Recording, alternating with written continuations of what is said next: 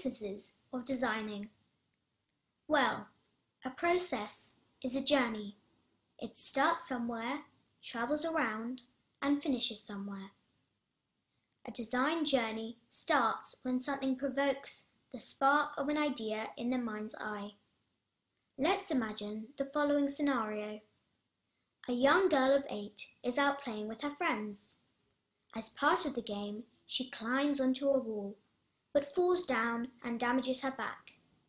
Her injury is so bad that she has to lie flat on her back in a hospital bed for 2 months.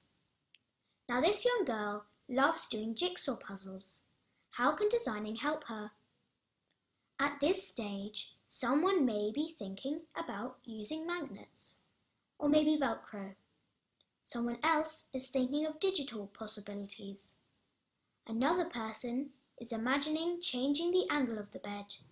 Someone else is considering mirrors, all vague, unclear ideas that came from hearing the story of the girl, all living in the designer's mind. But a process has begun, so what enables these ideas to grow? One way is to do something.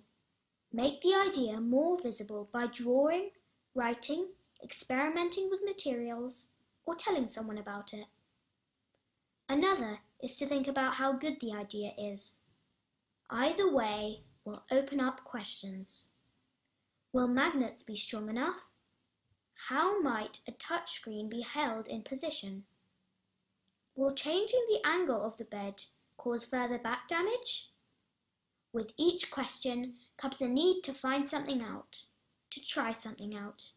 In the process, more ideas emerge.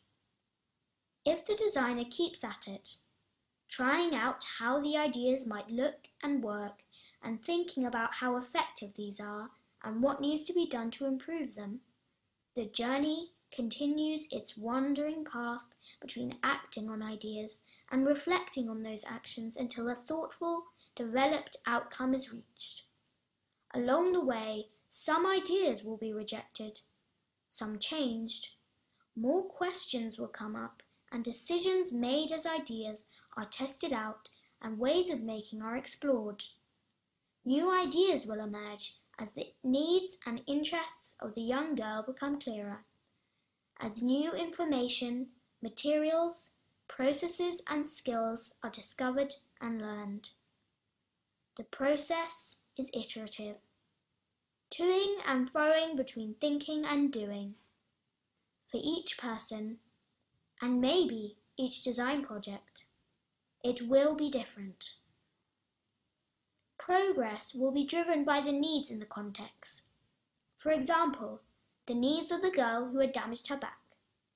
But in each case, the process will be driven by a vision, an idea, a need to create something new, and by the imagination and creativity of the designer making the journey.